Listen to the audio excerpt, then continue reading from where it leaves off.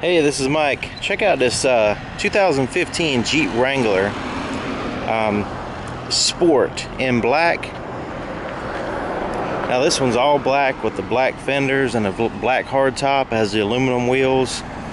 Really sharp looking one. Got the fog lights here in the front, and you've got the one color bumper cover there. Steps on the side.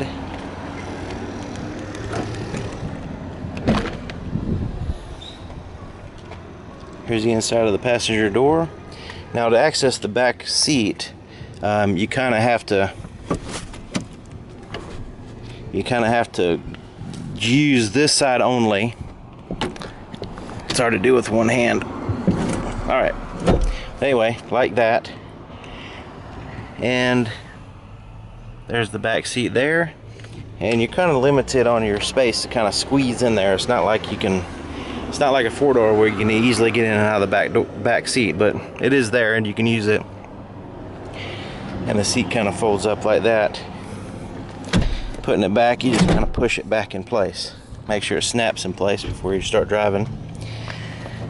And this one has the cloth black leather seat, not leather, but cloth seats, black. There's the window sticker. I'm going to leave all this information in the description of the video.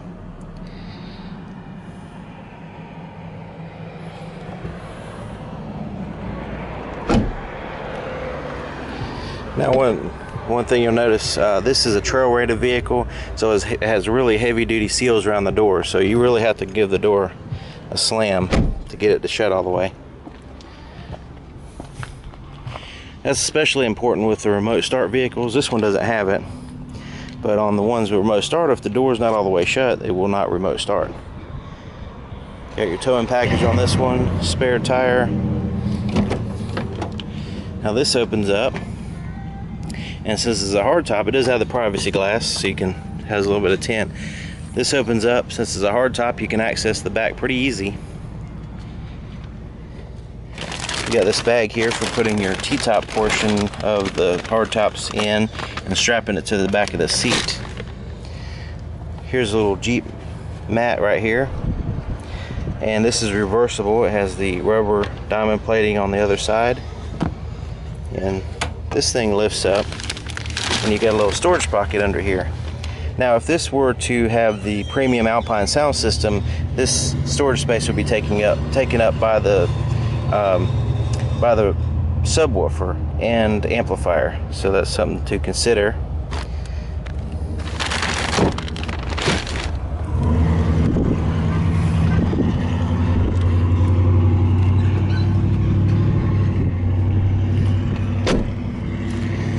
That back tailgate doesn't need to be slammed as hard as the side doors.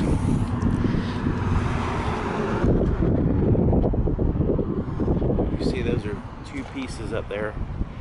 It's actually a three-piece hardtop. You got your two sections in the front, and then you got this one big section. Here's the inside of the driver's door. You've got a little net there to keep things secure while you're bouncing around on a trail. Manual adjustments on the seats, and I'm going to go ahead and hop in.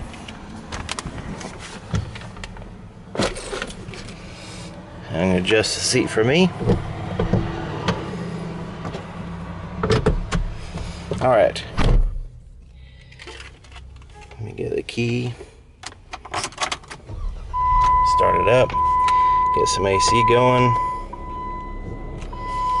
Here's the steering wheel. Now this is a Sport, but it does have quite a few features here.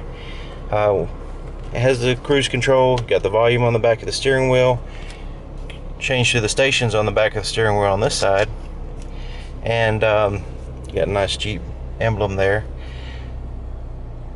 Now right here you got a button for your Bluetooth.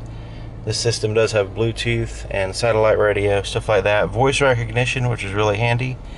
You also have some menu buttons here that correspond to this menu system here.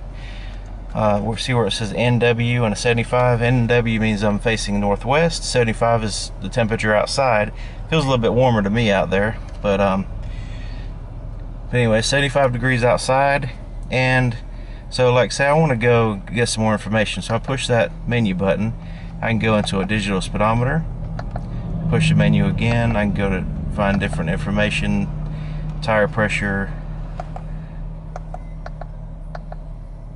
vehicle info. I can go down and see the temperature and pressure and stuff like that. Pretty cool stuff.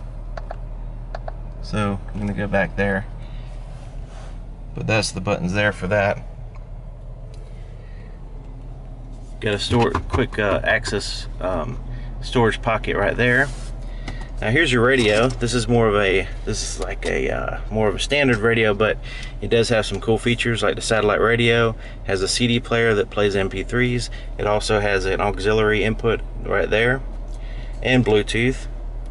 So you can play music through the Bluetooth on your phone or whatever Bluetooth device you have, and you can also you know, take calls and stuff like that. Power window controls are here in the center. Climate controls are down here. Hopefully this the air's not blowing on the camera and ruining the video, but sometimes I gotta make sure that the air is not blowing directly on the camera. It'll make a bunch of noise. Climate control right here, and fan speed, temperature, and where you want the air to blow. Now you've got your side mirror controls there with this little joystick. Traction control, you can turn that off there.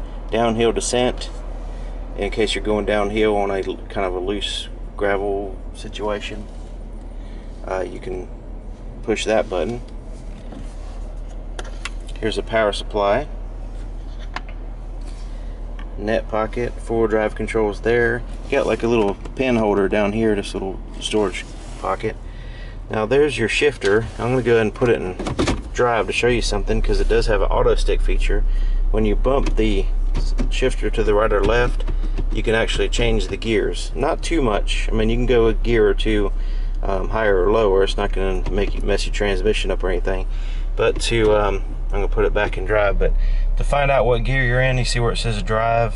I'm going to bump it to the right, it says 1, bump it to the right again, it says 2. Now if I bump it anymore right now, it's not going to do it because I'm not going anywhere. Now if I want to go back in drive, I just hold it to the right, it goes back in drive. Right here is your emergency brake, cup holders, center console. Now this center console is lockable, but it has two parts. You'll feel two buttons under here. One is a small one, which opens up a small pocket here, and you've got places for wires to go in and out of. You can put your phone or something in there, or just anything. Now down here you've got a power supply, 12-volt power supply. You also have a USB charger as well, and you've got a place for the wires to go in and out of that compartment as well. Glove compartment is here. It is lockable. Now having the center console and the lockable glove compartment and that compartment in the back, those are three different places where you can secure your stuff. Even if the top's off, the doors are off and everything, you still have some level of securing your stuff.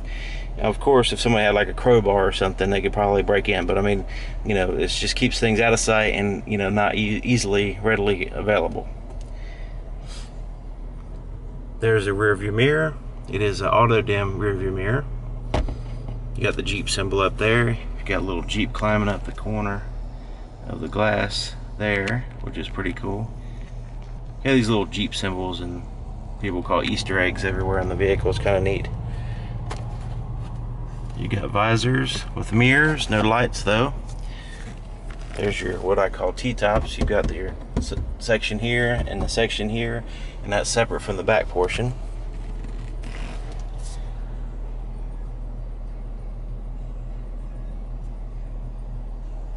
Looks like we've got a police situation over here while I'm doing my video, pulling somebody over. Maybe you don't have their seatbelt on, so they gotta get some cops going on or something. But anyway,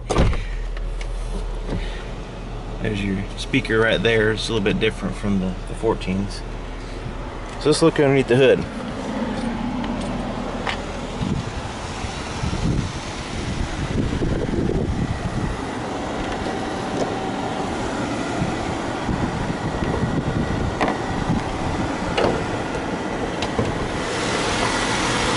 Alright, so there's your 3.6 liter Pentastar V6. Gets good gas mileage, has plenty of power. Really good engine. Chrysler puts that in a lot of different vehicles, and so the parts are readily available. The technicians are trained on it. It's a really good engine. Now you notice things are in yellow. Those are the things that you can check on your own that you would normally check.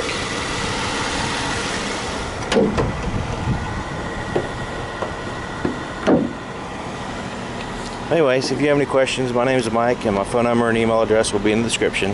And if you have anything to add, like if you know more than I do, which is very possible, about this vehicle, and if maybe I got something wrong or if I missed out on explaining something, just leave it in the comments. I really need to, really want to improve my videos to make them more useful to anybody that wants to watch them.